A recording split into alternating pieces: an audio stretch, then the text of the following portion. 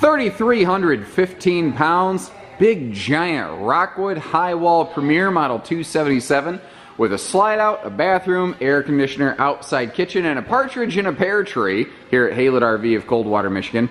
These are a true example of what I like to call a fold-down travel trailer, because this is more than just a pop-up camper. It has all of the things, like we've got, like I said, bike rack, we've got a max air fan, an air conditioner, bathroom. It has anything and everything all wrapped up into 10 pounds of sugar in a 5-pound sack. And I'll tell you what's really impressive are the very modern updates and decor features that they've included here in this, in a camper class that has always been very traditional and just frankly not flashy. They have really churched this thing up. So we've got a huge like horseshoe of a U-dinette over here, and this thing slides out. This is a big pop-up with a slide. Gives us that extra seating space for more people. This can fold down into an extra sleeper to give us up to 6 people in capacity if need be. And there's full storage under it, which is pretty darn cool as well. They give you easy interior access via these bench end doors here, but there's also a door on the outside to be able to get to some of that back storage as well. You notice how this is completely carpetless. There's no heat registers in the floor. That makes this exceptionally pet friendly and you know, very good for just keeping clean easily. Now over here, this is one of those things that is far more like a travel trailer and far less like a pop-up camper, and that's the kitchen area. You have a really generous amount of prep space on here. You can have stuff spread out all over the place, and if there's something I've learned in my career, people have never traded in campers for the following 2 reasons. Neither A, I have too much counter space, or B, I can't keep the cabinets full. I know that more counter space and more storage are never the wrong answers on anything. I like all the switches are right here by the door, easy to get to, like your awning lighting and stuff. And you have a very expandable entertainment arrangement right here. This is a Bluetooth stereo, but it also has a link for your phone. It even has a built-in microphone. You can place hands-free calls through your camper. It seems silly, but I don't know. Maybe it's handy. Maybe it's cool. But it also has face-mounted HDMI and USB powering plugs, so it's very like Chromecast and Roku stick friendly if you're into that kind of thing.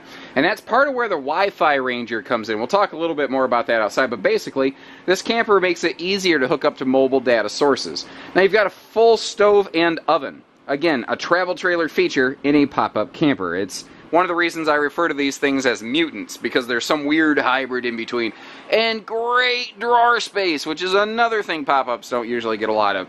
A double bowl sink with split fitted covers, so you can use that as extra prep space if need be. And removing that faucet real quick, it just unscrews and pops off real fast and easy. That's the only thing you really need to do to fold this camper down, other than obviously pulling the beds. Now, I guess that also depends. Like right now, we've got the bathroom closet thing set up. So yeah, obviously you're going to want to put that down as well. Another travel trailer thing in a pop-up camper is the full 13,500 BTU air conditioner. But what's pretty cool, even though this thing doesn't have a really big overhead clearance, part of the reason that you're going with something like this, as compared to a Rockwood GeoPro or Mini Lite, is probably because it tows smaller. So they gave it a low-profile air conditioner. So it's full power and it's small. The little flip-down hanger job right here is a little clothes hanger that you can pop down if need be. And you notice how we have both an air conditioner and the big max air vent fan right here. We've got that thing just screaming away right now, because when you first burn off the furnace, it does not smell good.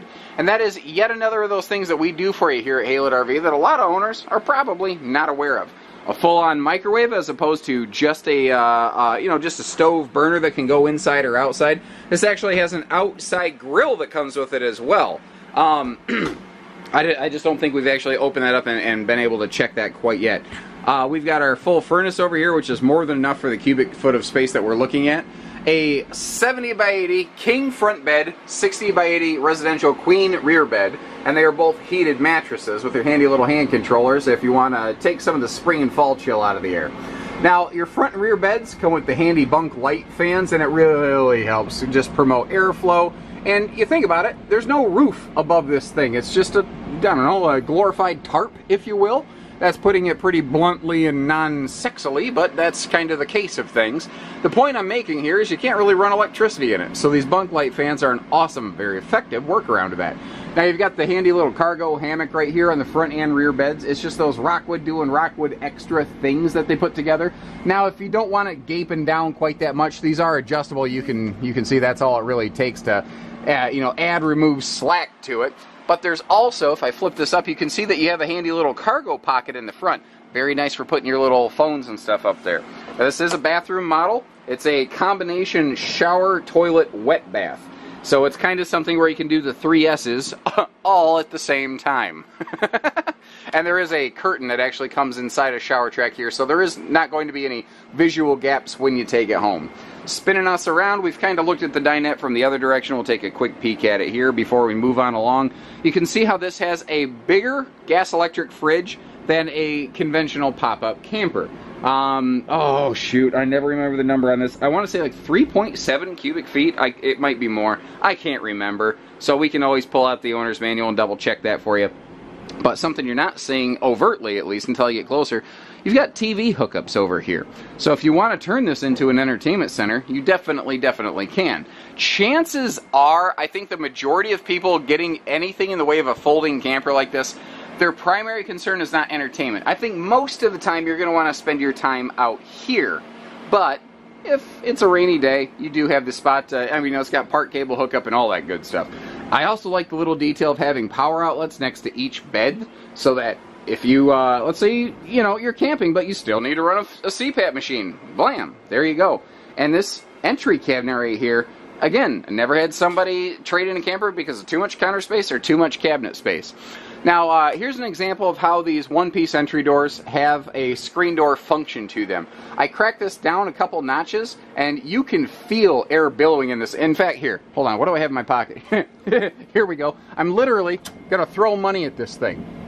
These things are no joke, ladies and gentlemen, and pardon me if I don't leave $40 laying behind in the camper for the next person to buy it, although I don't think anyone would ever complain about it. Like when you find your coat from last year and there's 40 bucks in the pocket, you're like, yes, going to dinner tonight. Now, just like the inside, there's a lot to cover out here. That's kind of one of the things about this being such a large pop-up camper, is that it has more features than a normal pop-up normally includes. Like, for instance, it's got a bag-style awning, as is traditional on a folding tent camper, but you notice how it's got a full travel trailer LED light strip in the middle. That's one of those mutant qualities where it has a little bit of A and a little bit of B. Now up top you can see the base mounts just popping up over the horizon there on the Pro Rack bike mount system. So those are just generic things. You could use it for a bike rack, or you could use it for kayak mounts, or any number of things. That's a base system with a lot of interchangeable parts, so you can really kind of build your own adventure there. Now, to the right of that, you can see a little white square box sticking up. That's the Wi-Fi Ranger. Long story short, this camper's basically got a glorified modem built into it for greater reliability to mobile data sources. Now, we call it canvas material here, but this is actually something called Duratech. It's got a 5-year warranty on it against manufacturing defect.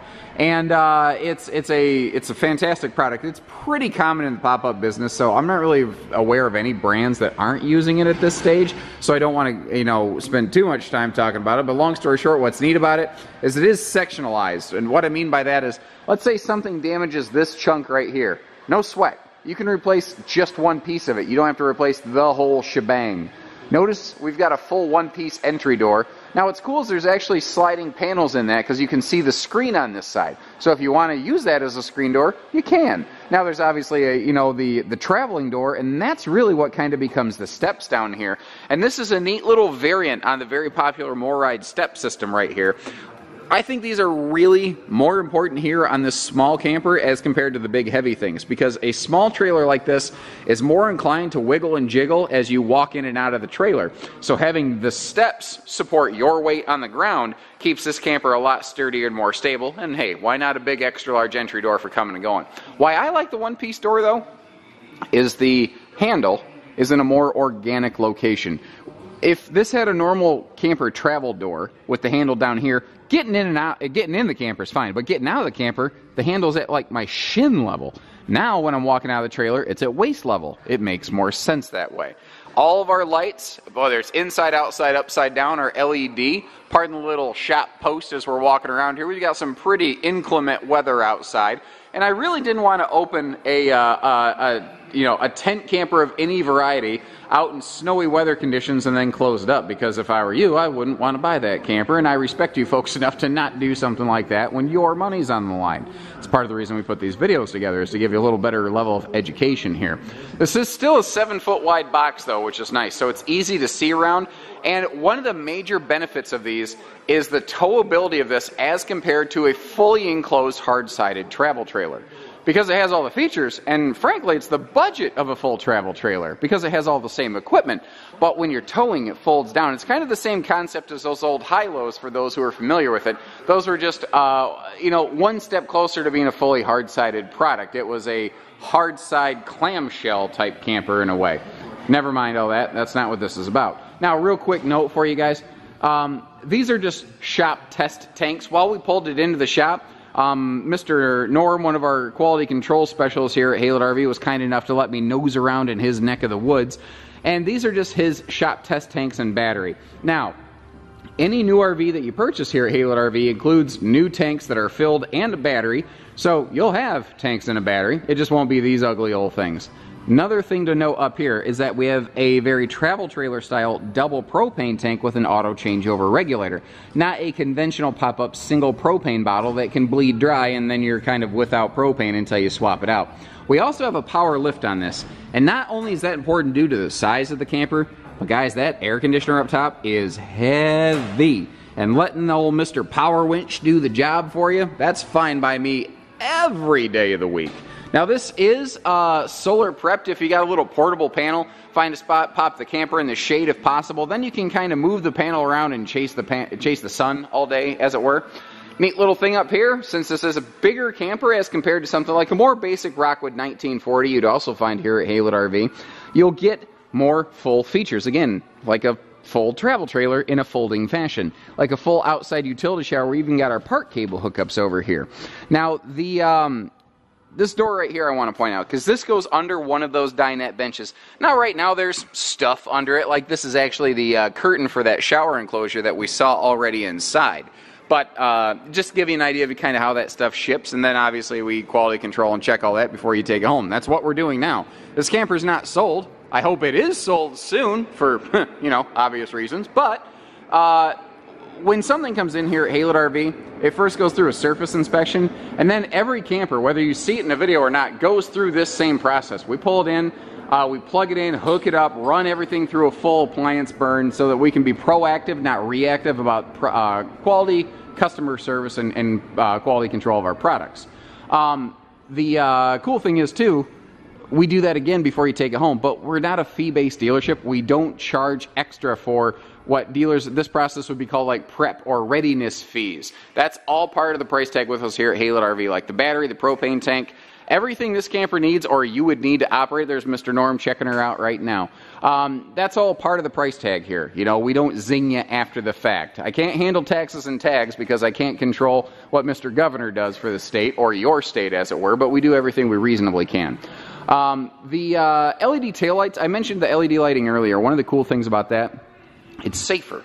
It flashes 5 milliseconds faster, and what that means at 60 miles an hour, if you calculate distance traveled over 5 milliseconds going 60 miles an hour, that means the person behind you has up to 5 feet of additional stopping time, simply because those are LEDs and not incandescents. But Rockwood went the extra step and made those LEDs as well, the markers and everything. Just all the little touches too, like the spare tire cover is like a hard shell cover. It's not just a little slip sleeve. And I mean, that's fine. There's nothing wrong with a slip sleeve. It's going to get worn out over time from weather, from wind buffeting, from whatever. But that ABS shell is really not. At worst, it might get a little discolored from the sun 10 years from now, but it's not just going to fall apart because the wind blew on it too much. This is one of the things I thought was really cool about this. Outside kitchens are super popular in the RV business, and I've always felt that a pop-up camper would be one of the best places for them. But very few pop-up campers have the physical space to allow for an outside kitchen. Well, Rockwood figured out how to do it here in their Highwall models, and considering they're the Rockwood's actually #1 in 2 categories. Did you know that? They're #1 ultralight laminated RV and #1 folding camper on the market. That's terribly impressive. They're #1 in 2 vastly different ways. The cool thing here, it's a telescoping outside kitchen. It has a galvanized rolled steel countertop. What that means, guys, is that it's got a weather treatment on it. So, God forbid it gets wet, rainy, misty, or you splash some water around, spill some Kool-Aid, spill a barley pop, whatever the case may be, no big deal. It's just not going to hurt it. And they came up with a sort of pseudo drawer cabinet thing arrangement down here. It's weird, but it works. And that is a real sink with a real drain, by the way, and that is connected to the water heater as well. Short of that, I think we pretty much got her nailed, ladies and gentlemen. This is actually not, I'm looking at it. A lot of times in big campers, people like to talk about all the windows in them. That's one of the neat things on the pop-up. You've got a 360-degree panoramic view potential on one of these things. I don't know of a single fifth wheel that can offer you something like that. So again, we don't do hidden dealer fees, but we do all the rest, whether it's hitching pieces, parts, trades, finance, truck and trailer package deals, RV delivery, and everything between. We do it all for you here. So take care, stay safe, have fun, and happy camping, everyone. Thanks, Norm.